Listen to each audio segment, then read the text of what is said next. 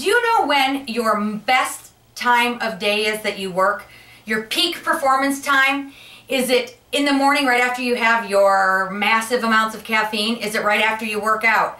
You've heard of people who have full-time jobs and then want to write a blog or a book, and they either work really early in the morning or they work really late at night.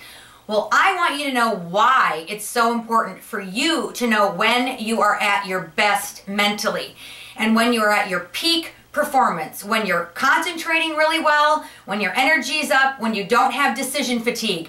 Because in your business, whether it's a career or you're an entrepreneur, I need you to be making the most important decisions during that peak performance time. And the reason is inevitably every day becomes hectic and chaotic for all of us. And we end up all being mini procrastinators or big procrastinators, and we put the easy tasks or the mindless tasks towards the end of the day, or when we procrastinate, we do the things that are easiest first. And then by the time the end of the day comes around, you are too tired to make big decisions.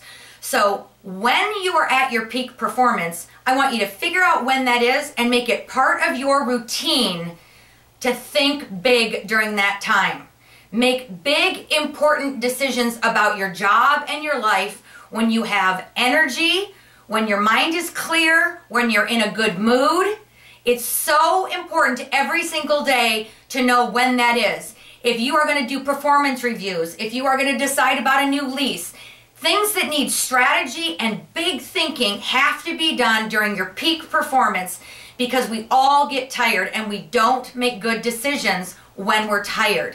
That's your back pocket strategy for the week. If you struggle with something, please let me know in the comment section below.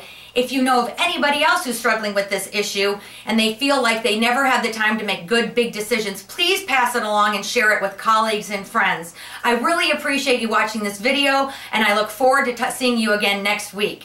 Thank you so much. Make it a great week.